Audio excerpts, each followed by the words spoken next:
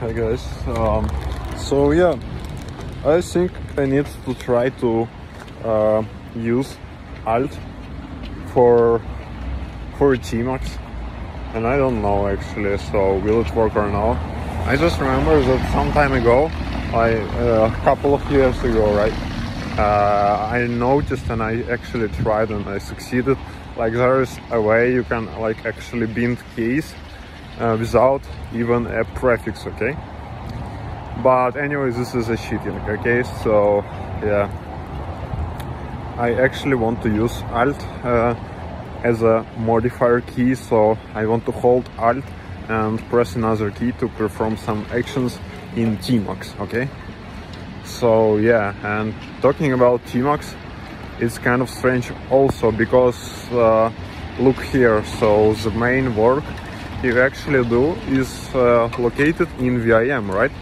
Because basically if you're a programmer, you write code, you edit it, you view it, okay? And all of those actions are actually performed not in Tmax, right?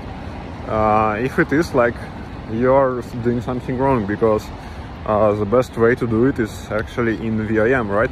It is created for this, right? So actually we can like omit like configuring and thinking about Tmax and other stuff and just focus on VIM.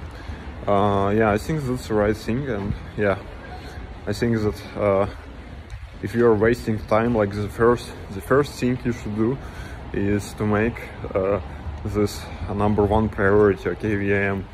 So to make your actual, because yeah, we can say that the most time you actually spend it and efforts for optimizing this workflow will be more beneficial than talking about Tmax or VIM, okay?